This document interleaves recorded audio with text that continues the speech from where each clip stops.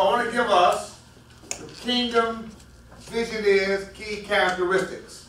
Okay. All right? These are 5 characteristics of what we call Kingdom Visionaries.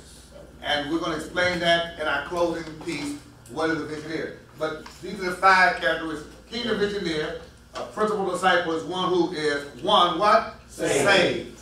Okay, we talked about that. And we know we're saved by grace through faith in the Lord Jesus Christ, and thereby we enter the kingdom of God. Okay? So, people are saved. Okay? We don't want anyone on this campus who doesn't know they're saved. Yes, sir. Amen. Okay? And when you ask somebody if they're saved and they say yes, and ask them to explain it, we don't want to say because I do good, I'm trying to do my best. I'm saved by grace through faith. I believe on Jesus Christ. You know, all right, so we want to have a biblically valid response. A validated response.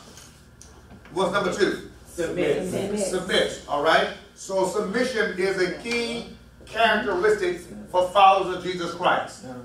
That word submit, sub means under. Submarines travel under the water. Okay? To submit means to place myself under someone else's authority. Right. When the Bible says submit yourselves, it means place yourself under another's authority. Yes, sir. That's less popular today than it's ever been. Yeah. Because we don't believe in submission. No. For us, submission makes us weak. Yes, sir. But it takes more strength to submit than it does not to. Not right. Okay? So the strength of my character is seen in how able I am or willing I am to submit to those that God expects me to be submitted to. That's how I prove the strength of my own character. Yes.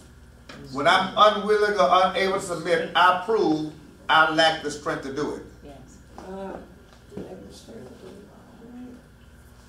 I'm too weak. That's a weakness, not a strength for me. Oh boy. Okay? All right? Who are some of the people we're supposed to submit to?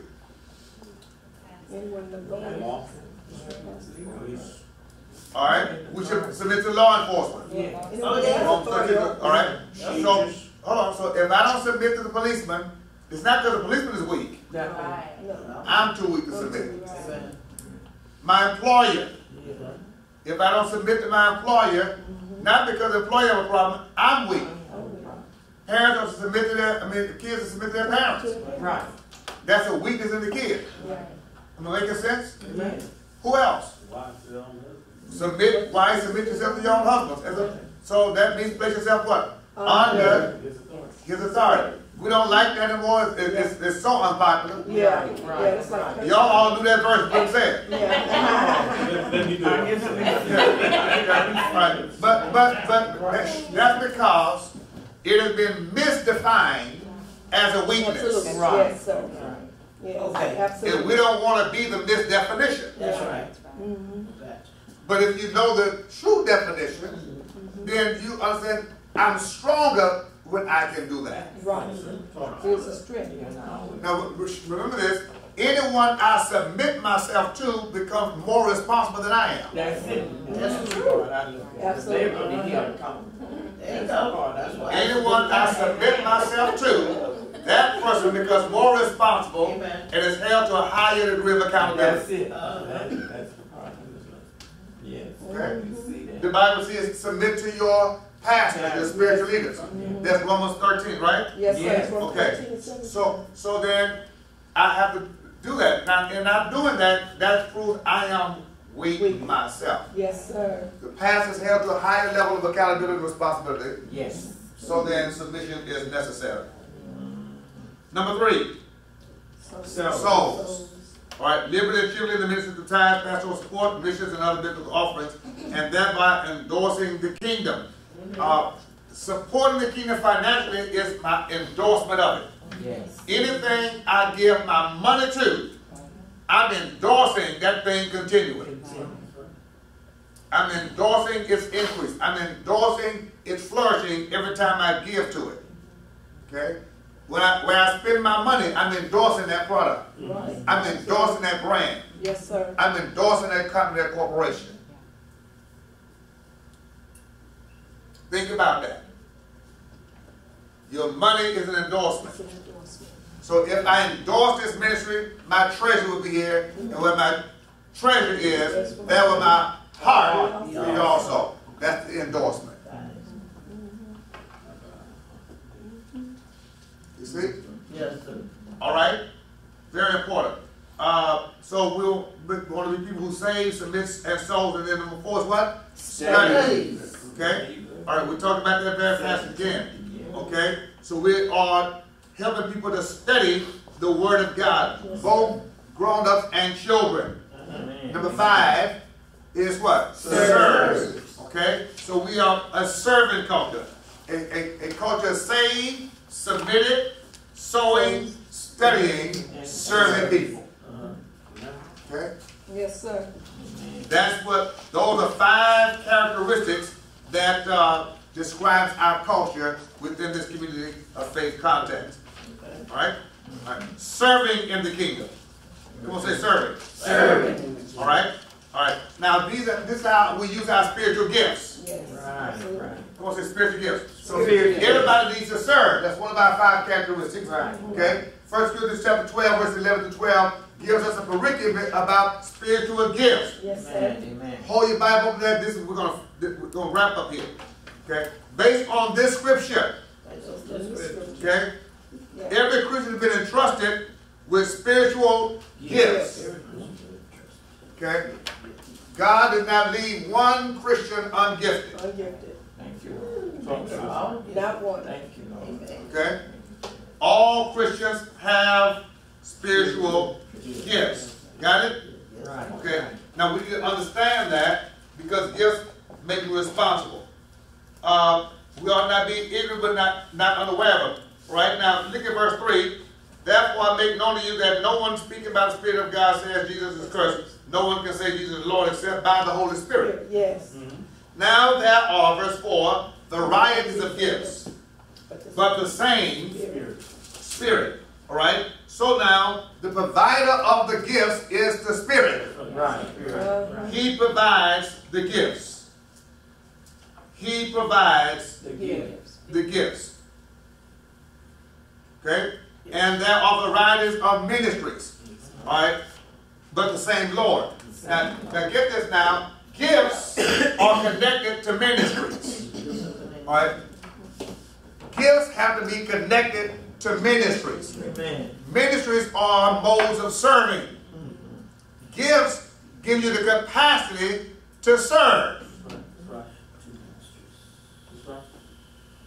So the goal is for 100% of the members in the church to be connecting their gifts to ministries of service. Yes, sir. No one in the church should claim, I don't need to serve. That's a bogus claim. Got it? All right. He's a provider of these gifts, and the purpose of those gifts is for serving. Now, all right. Then he says, but to each one is given the manifestation of the Spirit for the common good. The manifestation now he's talking about are the gifts. Right. Okay? How do I know I have the Holy Spirit? Because there's a gift that manifests. The manifest. Yes, sir. And you're going to see the gift how? Because I'm using it to serve. Yeah. I don't know you have the gift unless you serve with it. Right. Yes. Making sense? That's the manifestation of it. That's how the gift manifests, is through serving. Okay? For the one is given the word of wisdom through the Spirit, to another the word of knowledge according to the same Spirit, another faith by the same Spirit, another gifts of healing by the same Spirit, another effective miracles, another prophecy, another distinguishing spirits, another various kinds of tongues, another interpretation of tongues, another, all that but one and the what? Same Spirit works all these things. Okay? So whatever the gifts are, this is not a comprehensive list of gifts. It's just giving you a variety. Right. Whatever the gift is, it's still the same Spirit. Right. And we have to answer to the same Lord. I have to answer to the Lord for how I use the gifts that I've received from the Spirit. Yes, sir. I have to answer to the Lord. Yes. That's going to be one of the most horrible days for a Christian to get to heaven. Yeah.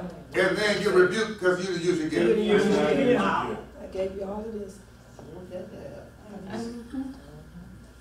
It's impossible for someone unsaved to have gifts, right? Yes, you cannot have a spiritual gift If you're not If saved. you're not, that the Holy Spirit didn't give you. Yeah. right. He doesn't give a spiritual gift to an unspiritual person. Yeah. I was say, on the side, I'm giving, I don't mean just necessarily because he's giving and stuff, he's No. saved or Yeah. Christian. Okay, remember redeemed. Redeemed. Okay? Right. When I'm born again of the Spirit, I have to. I get the gift of the Spirit through my being redeemed. That's right. Okay. You see? So Bishop, is there a way for people to, or for someone to help people cultivate their gifts? Like Yes. some people are stronger in their gifts and know it and naturally work in them, and some Yes. people need. So when we do spiritual gifts analysis, we have to discover. A gift discovered still has to be developed. Yeah. Right. Okay? That's why the choir rehearses every week. Right. Make sense? That's why teachers have to be trained. I might have the gift to teach, but now I got to develop my gift because I don't want to give God average. Average. False, Yes. sir. Those are good exceptions. Okay? I might have the gift of hospitality, but then I want to perfect that gift Yeah. by learning how to do it better. Absolutely. Okay? Yes. Should we make an effort, like if we see a person out here, just giving out money, just doing something, okay, just, a rich person, or we just assume he's saved? No, we supposed to at least try to find out if he's saved. Who, are you doing this for God or are you doing it for Satan? Should we, how do we handle that? Well, all that's very, very, very, I want to check for this. no, I'm saying that all depends on the particular situation. Okay, so there's no cookie cutter answer to that in a very general sense. Okay, but let's to your first question. Because a person is giving away money or anything else does not mean they're a Christian. Right. Okay, you can be a nice guy and go to hell. Yeah. Okay, Hallelujah. so we witness to people, period. Yes. Whether they're rich, poor, white, black, or brown, it doesn't matter. False, sir. Yes. I just need clarification. Can you give me a definition of a spiritual gift? Yes, absolutely. Okay, a spiritual gift is a unique ability given to an individual by the Holy Spirit himself. Okay? All right, so then, let me give you just a couple of examples. I like to talk examples.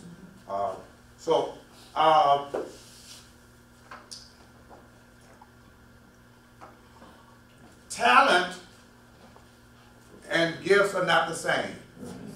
Okay? A spiritual gift is a talent empowered by the Spirit. Okay, that's what I was getting at. Yeah. I needed you to clarify. Yeah. So let's just have the gift of administration. The Bible talks about that. That means leadership. All right. Then, but now, when I do it empowered by the Spirit, I'm not doing it in my own strength. False, sir.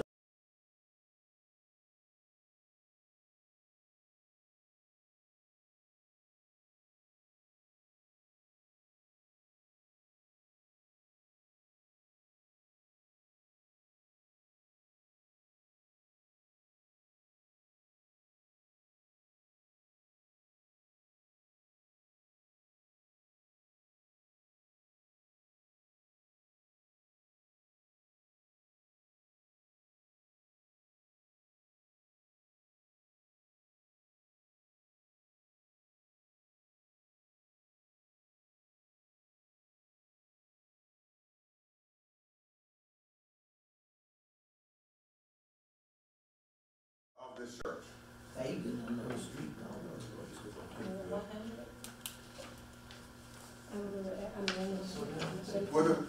No? No, for the original. Oh. Okay. All right. So write down state and Hemphill. Yes. State and Hemphill. Yeah, Okay. stay with him. Okay? And I mention that to you because if you look on the map today for State of Hemphill, you're going to discover that State of Hemphill is 2 blocks from the municipal courthouse right now on Houston Avenue, the courthouse right there. Oh, yeah. Okay? State of Hemphill only a couple blocks away from that. Right off of Memorial Drive. Right. Some of the most expensive property in the city is where the church was. Wow. Prime property. Mhm. Okay. State, S-T-A-T-E, like the state, and Hemphill. That's where the church is located. And Buffalo Bayou right over there, right? Yeah. Okay, so, and Memorial Drive is there. Some of the most valuable Valuable. property in the city. You can't hardly get more valuable property. No. Okay, all right. And why would they, why they relocate? Huh? Because whites persecuted them coming to church. Come to They church. threw rocks through the windows. They threatened their safety. Yeah. They wouldn't let them worship in freedom. And they were persecuted. It was racial persecution that drove them, and you can't go to the police back then. No. Right. Everybody This is in the early 1920s and 30s. Yeah. You see? Yeah. So you couldn't call the police and claim harassment. No. Because they were cinnamon. Yeah. You understand? And guess what's right over there right now? The police The union. police, okay. Right. Yeah. Wow. Yeah. Oh, wow. Okay? All right. So that's how they relocated the Fagan. That's how you got it. They moved a little further west. Okay, here we go. No, Okay. So I want to give us the Kingdom Visionaries' key characteristics. Okay. All right? These are 5 characteristics of what we call Kingdom Visionaries. And we're going to explain that in our closing piece, what is a visionary. But these are the 5 characteristics. Kingdom Visionary, a principal disciple, is one who is, one, what? Saved. Okay, we talked about that. And we know we're saved by grace through faith in the Lord Jesus Christ, and thereby we enter the kingdom of God. Okay? So, people are saved. Okay? We don't want anyone on this campus who doesn't know they're saved. Yes, sir. Amen. Okay?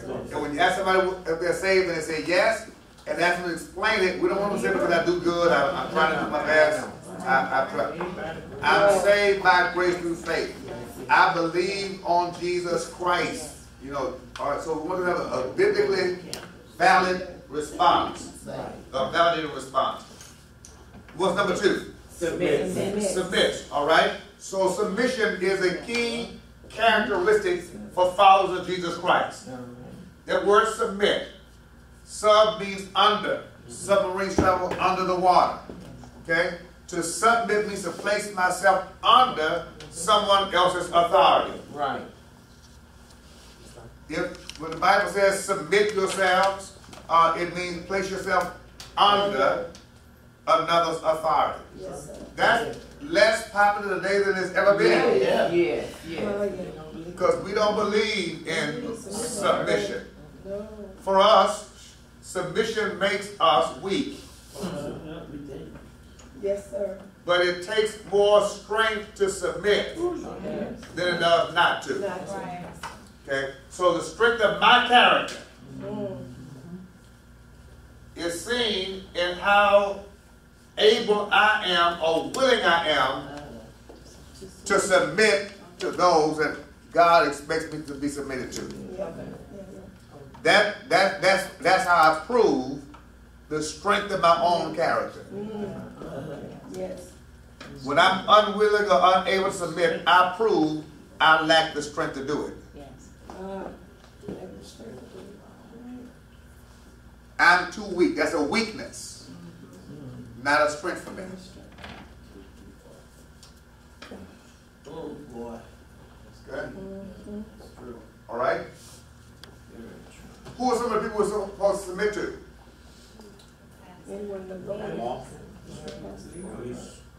All right? We should submit to law enforcement. All right? So, hold on. So if I don't submit to the policeman, it's not because the policeman is weak. Right. I'm too weak to submit. My employer. If I don't submit to my employer, not because the employer has a problem, I'm weak. parents are to submit to their, the kids are to submit to their parents. Right. That's a weakness in the kid. Right. Am I making sense? Amen. Who else? Why sit on this? Submit, wives, submit yourself to your own husbands. So that means place yourself what? Under It's authority. his authority. We don't like that anymore. It's so unpopular. Yeah, yeah, it's like. Y'all all do that verse, what I'm saying. Yeah. Let me do it.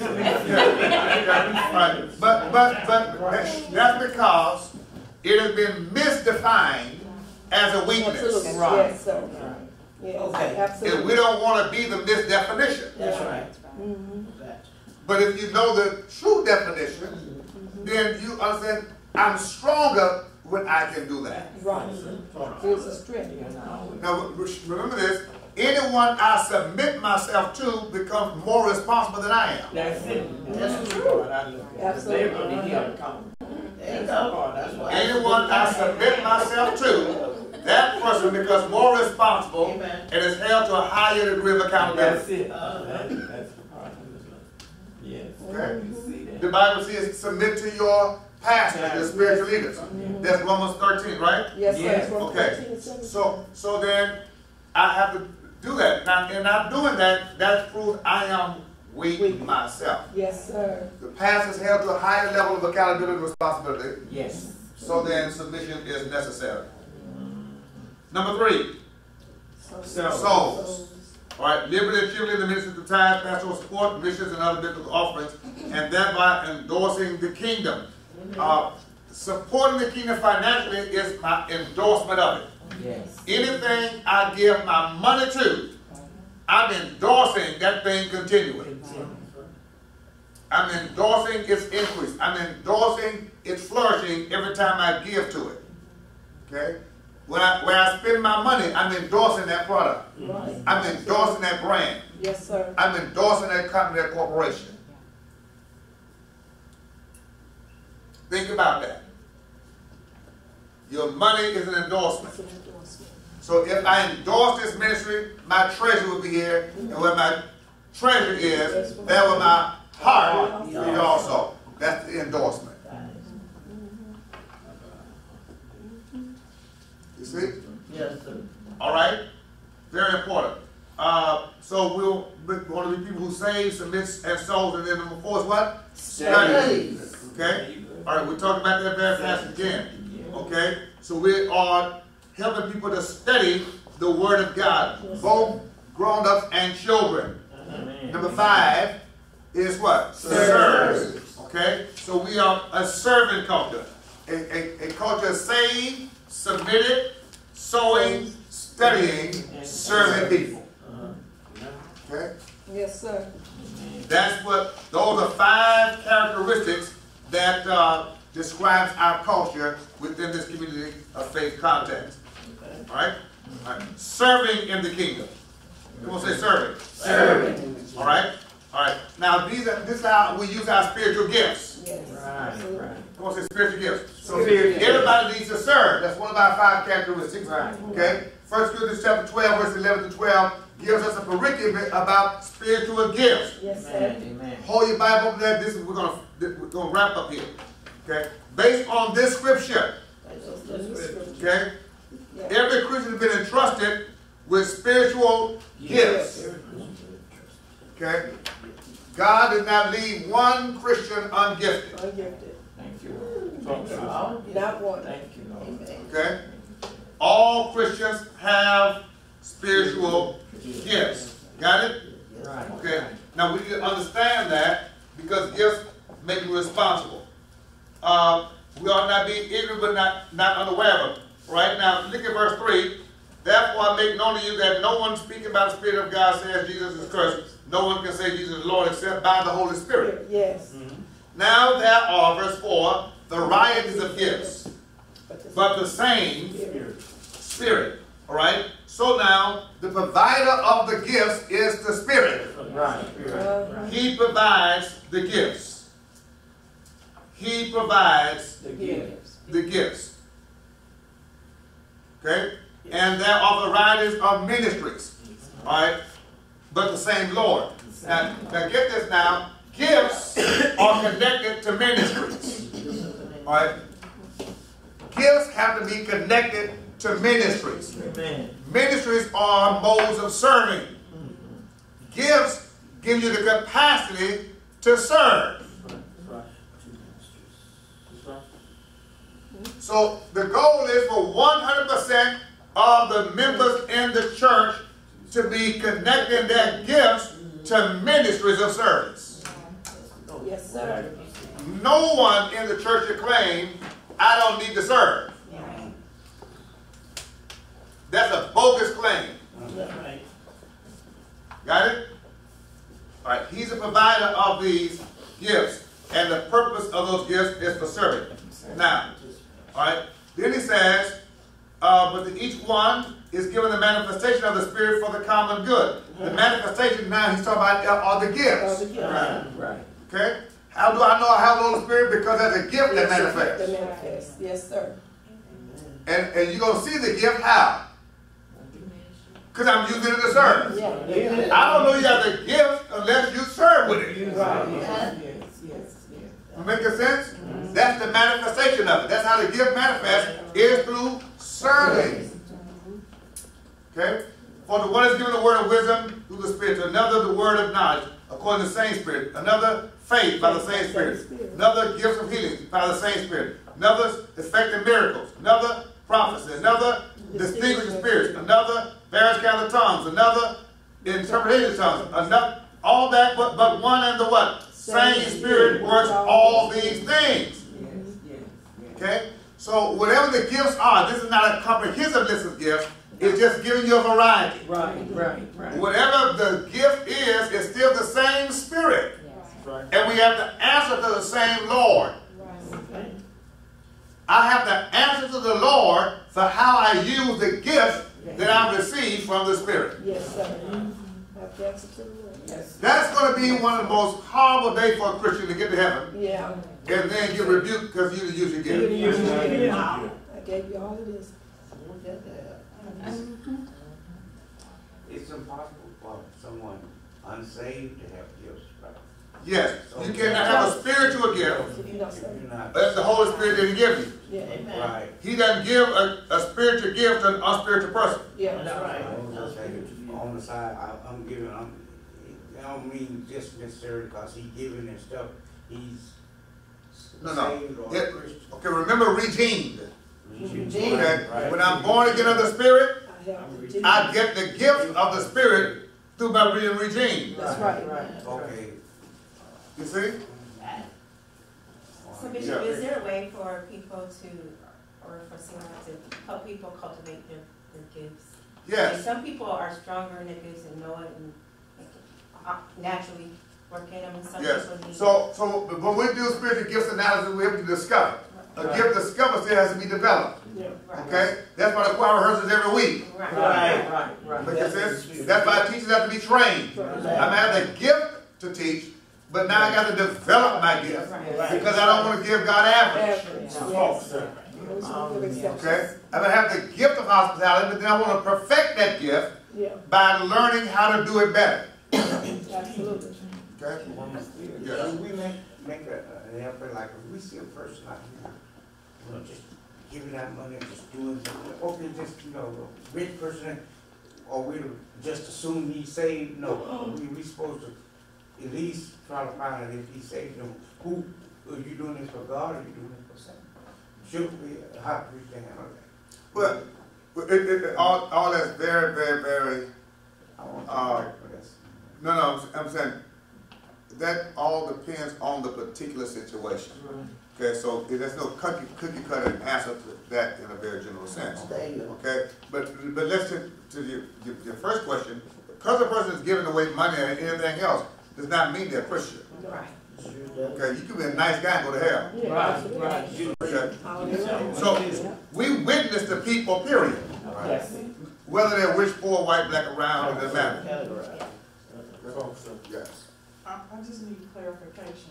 Can you give me a definition of a spiritual gift? Yes, absolutely. Okay, the spiritual gift is a unique ability given to an individual by the Holy Spirit himself. Okay? All right, so then, let me give you just a couple of examples. I like to talk examples. So,